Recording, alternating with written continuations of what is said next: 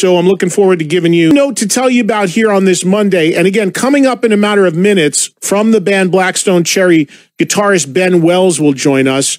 Look forward to talking to him about the band's new album, which is called The Human Condition. It's a really good record. I think it's their 6th album, which is hard to believe because I still think of them as a newer band.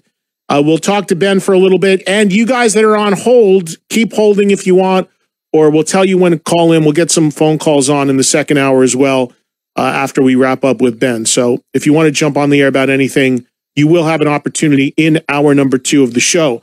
But the other news is Iron Maiden, and there's a few things going on with Iron Maiden. There are rumors of a new studio record being worked on, which I have said all along.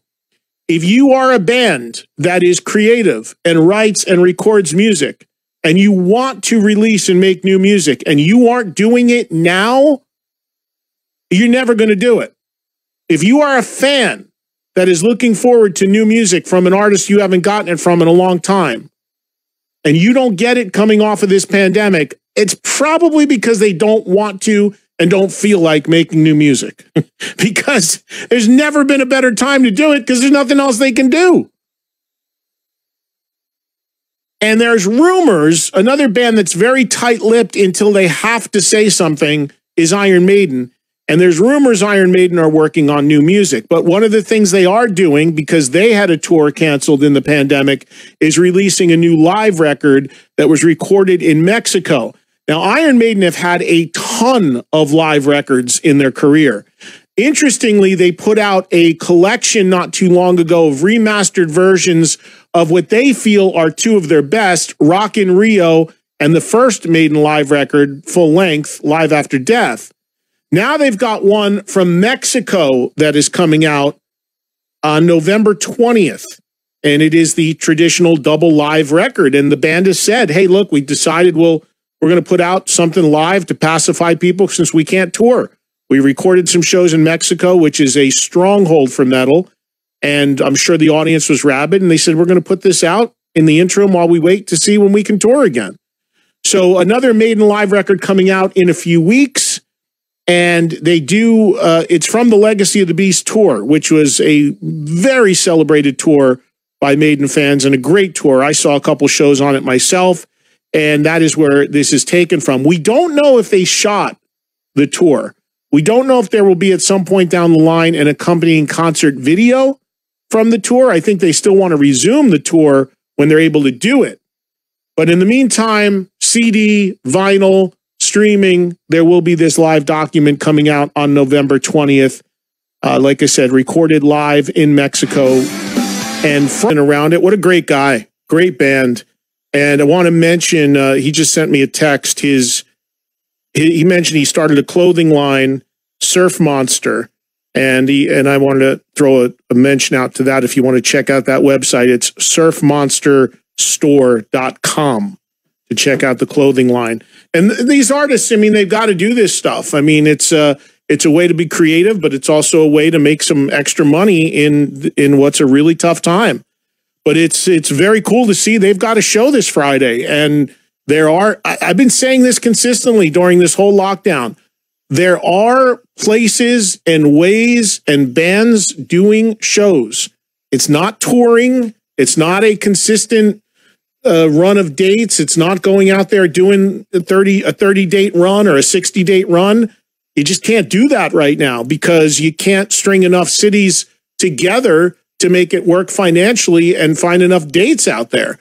And there's not enough places that are open and can do shows, but you can find pockets that you can do 1 or 2 certain ways, whether they're outdoor venues or certain states where the virus isn't as rampant or they're a little more loose with the laws of what's going on in that state. So it's where those opportunities are there, these bands are going to jump in there and do it, and you can't blame them for doing it because it's their livelihood, it's what they do, and it's a ripple effect. It's not just for the band, it's for whatever fans choose to want to go, but it's also great for crews, the bus drivers, the bus people that rent the buses, the venues themselves, the managers, the agents, the people that run the venues, the people that serve drinks in the venues. It's a laundry list of people that are impacted above and beyond the band. So anytime bands can find a way to actually do something out there, it's a really great and important thing until we can get to a point where they can go out and play. And it's remarkable. We just heard from Ben. This guy is this band headlines arenas in Europe. Arenas. That disparity has always just blown my mind of how that works. Where an American band can, play to 500 people as a headliner in America, or whatever they can do, 1,000, and then they go to England or Germany and they play to 10, 15,000 people. That would be I understand. Look, he's a great guy, obviously. You could hear it. I mean, they're just great. They're really, really good people. But that would be a tough thing to get your head around. And I know he said he doesn't care. He just likes to play, and I believe him. But that would be rough to go from playing to Wembley Arena, which is basically the Madison Square Garden of England, and then you're back here and you're playing a club. I mean, it's crazy. But the nice thing is, if you're in that situation where you do that kind of business in another part of the world, you're making real money when you tour there. You're making big money. So when you tour in America, even if you're playing clubs or small theaters as a headliner, because you're making money outside of the world, big money, then you can use that to your benefit when you tour in the U.S., meaning you can stay in nicer hotels. You can maybe have a couple buses, a little more extra room out there. You can travel way more comfortably because of the money you make when you're touring in another part of the world, playing much bigger places. There's a few bands that I've seen that happen to. People are like, how the hell is this band playing a club out there with 2-3 buses and a big crew like this and traveling like this and staying in these hotels? Well, because they can go to Japan or South America or Europe and they get way, way bigger audiences. Great guys. You can't not root for that band. I'm telling you, they're really, I don't think I've ever had anybody from the band on one of my shows, but I see them at all these festivals. I go watch them play. We always have great conversations backstage, talking for a little bit. And for whatever reason, it never connected that we got anybody from the band on the show. So I'm glad we finally did, because they're great people and just a real rock band. You know how I root for the real guys. And he referenced it, meaning the guys that play live. That is a wild story he told.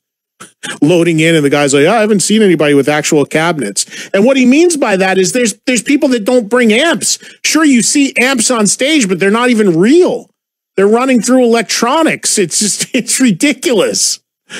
So that's what it's about, man. That's what a real live rock and roll band is all about, in my book at least.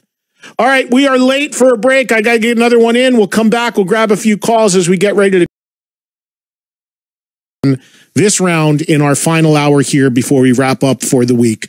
This one comes from a regular emailer, Ruben Gonzalez. He writes, do you think Iron Maiden will change maybe 1 or 2 songs in their set list? I think Somewhere in Time is underrated, and my favorite on that album is Heaven Can Wait. Well, Ruben, Heaven Can Wait was a big song in Iron Maiden's set for many, many years. As a matter of fact, they used to do this thing where they would invite friends or members of the opening act out on the stage to do that part where it goes, whoa, whoa, that big sing-along. You were able to run out, gather around a microphone, and then run off the stage. I actually did it a couple times. So it's been in the set. Whether it is on the upcoming tour, I don't know. Iron Maiden traditionally, when they put a set list together, does not change at all. Show in and show out. Once they set their set list, that's the set list for the whole tour. So if history continues, no, they probably won't change anything. But anything's possible. But usually once they lock in, they lock in. And there's a bunch of reasons for that. One is that the timing is down. The band has rehearsed those songs. And also, Iron Maiden, of course, put on a huge stage production. And when you change songs, it alters the backdrop.